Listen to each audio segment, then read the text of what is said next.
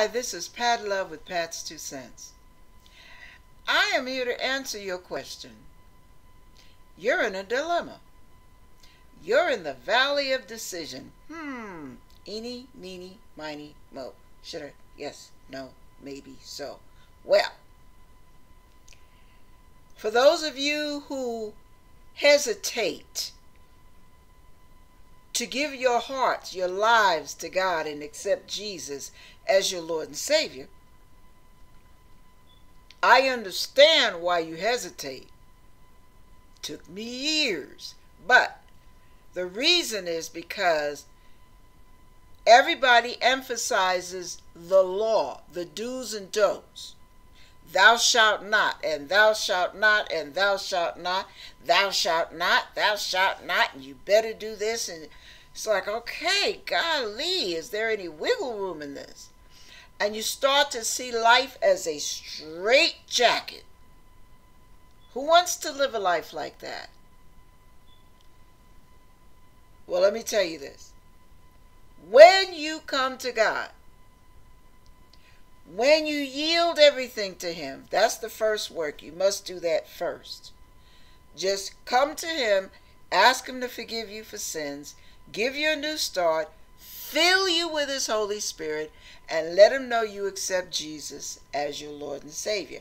Now listen, this is how good God is. You don't have to understand it all. You don't even have to be totally convinced that all that's necessary. Just do it. Therein lies your key to the answers to your dilemmas. When you find yourself in a position where you cannot stop hating, where you cannot stop resenting,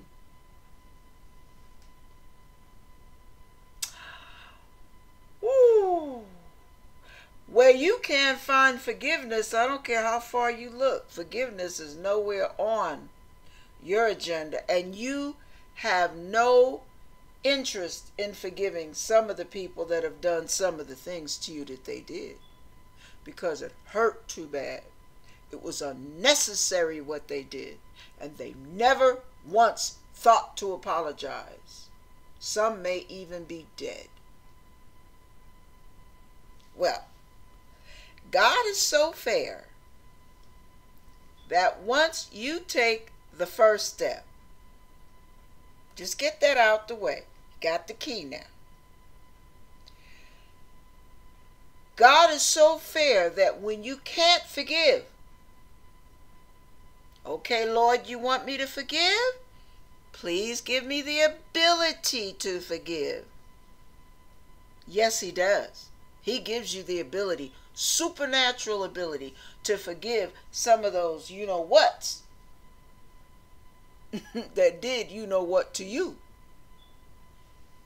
You will find that some of the people that you have enjoyed hating, you didn't really enjoy it, but we lie to ourselves. You enjoyed hating, and you never intended to stop doing so. But God says love, not hate. Okay, Lord, here we go again. Would you please give me the ability?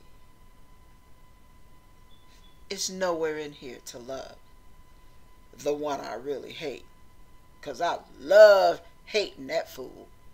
But since you say to love and not love hating but to love, I need you to give me the ability to love, or I'm going to keep on hating. Yeah, well, guess what? God will do that. He will put a love in you you never had before.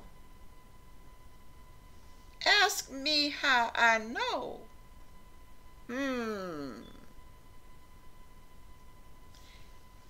If you are in a position in your life where you feel nothing but emptiness, you feel no sense of purpose, you feel this void and turmoil everywhere you go, no matter what you do, no matter what you drink, no matter what you smoke, no matter what you tote.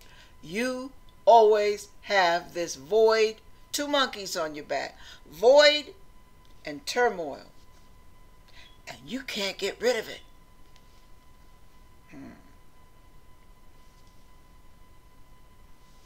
He will do it for you. Now, ask me how I know that. See, we have all these reasons why we don't want to come to God. But I am telling you, it is not a straitjacket experience. It is freedom like you have never known before. I'm going to stop there. I got more to say. Think on that. Pray on it. Do the first work.